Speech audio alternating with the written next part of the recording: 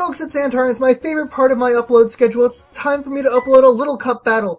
My opponent today is GFlow of Smogon. He PM'd me asking for a battle, and I was like, yeah, sure, that sounds great. He's running a Hail team, leads off with Snover, and I'm expecting this to be some kind of Scarf variant, and I'm not expecting to survive the turn, so I gotta go ahead and set up Stealth Rocks, because so many Pokemon on this team are weak to it.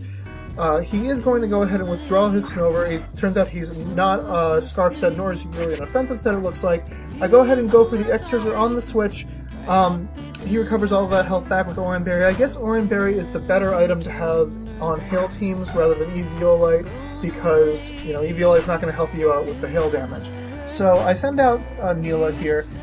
Gonna go ahead and set up my screens. He's gonna go ahead and send out Lullaby, and I'm kind of afraid of this.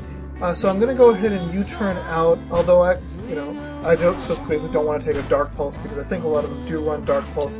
Switch out, go ahead and go into Hermione, who should be able to resist that hit. Instead, he goes for the Pluck, was not expecting that, and he eats my Lumberry.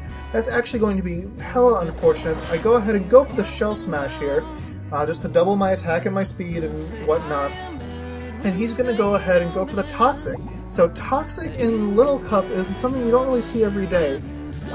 Stall is really not an effective strategy in Little Cup. At least I have not seen Little Cup stall yet. It's clear that he's trying to do it, but I don't think he's really doing it successfully.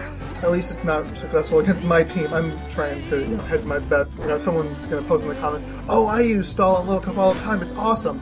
And so I don't want to, say, "Oh, stall can never work." Anyway, back to the battle. Round of damage back and forth. I actually should have switched out this turn, although it really wouldn't have mattered because the residual damage would have been too much. Anyway, Hermione is down, but I've also taken out his Tyrogue. I go ahead and send out Angler. He sends out a Cyndaquil. The Cyndaquil actually reminds me a lot of the Cyndaquil that I used to run in 4th gen. You'll see why. I'm predicting the switch. Was not predicting the switch into Snover, but I'm happy nonetheless. He recovers some health back with Oran Berry, and I'm thinking I can probably 2-hit KO this guy.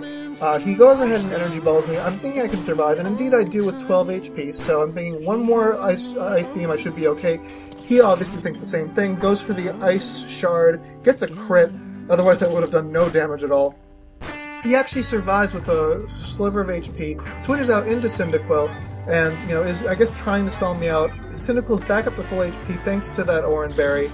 Ice Beam does nothing. And I'm going to go ahead and I'm going to die this turn actually due to a double kick.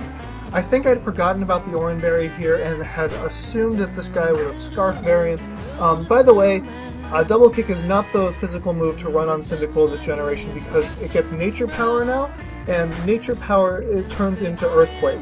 So yeah, doing some wishing here, expecting to die. Don't die, which is nice. But it also means that I'm going to have to actually do a switch rather than just, a free switch. Cyndaquil's going to take some damage from Quick Attack, but nothing that wish won't cure me of. I'm going to go ahead and go for the Eruption, and I'm ready for a Cyndaquil sweep. Eruption against Cyndaquil, you might be like, what the hell was that? It resisted. As you saw, I took it out at that range of health. There wasn't any danger of that. Sends out Swinub, but I'm thinking I can sweep through his entire team, but my attack misses thanks to Snow Cloak. So Bernie gets taken out by a super effective Earthquake, and my hopes of a Cyndaquil sweep are dashed. I send out what appears to be my Dark Smoke Puncher, take it out with a Hidden Power Fighting. This isn't my Ghastly at all, this is my Zorua. He sends out Drifloon, obviously thinking it was my Zorua. Not thinking it was my Zorua. I take out his Drifloon, and is that the end of the battle? Not quite. He's got his Snover left, and Snover dies due to the Stealth Rock damage, and that's the end of the battle. So comment, rate, subscribe, and challenge.